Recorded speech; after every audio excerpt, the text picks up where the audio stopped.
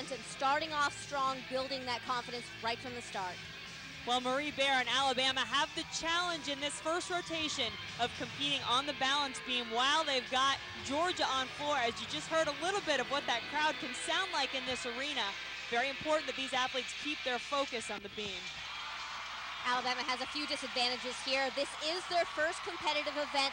There's always a few extra nerves on that first event that they'll be dealing with, something you don't want to deal with on balance beam. And you have to consider that Georgia is on floor. This arena is so noisy, they have to block it out and stay in the zone.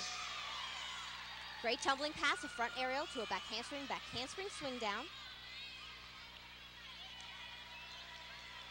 Marie is absolutely gorgeous on this event, showing off her flexibility and balance there.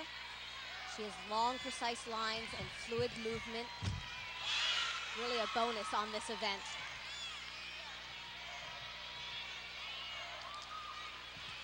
Struggling to cover up a few slight wobbles. She's doing a nice job so far.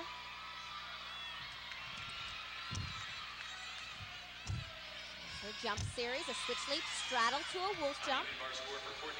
Again, hitting every single split position and jump position precisely.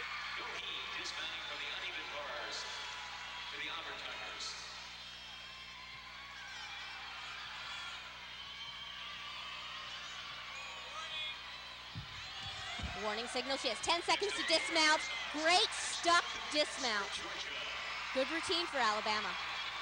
Marie Bear, a junior for the Crimson Tide. She is fourth in their rotation as we get another look.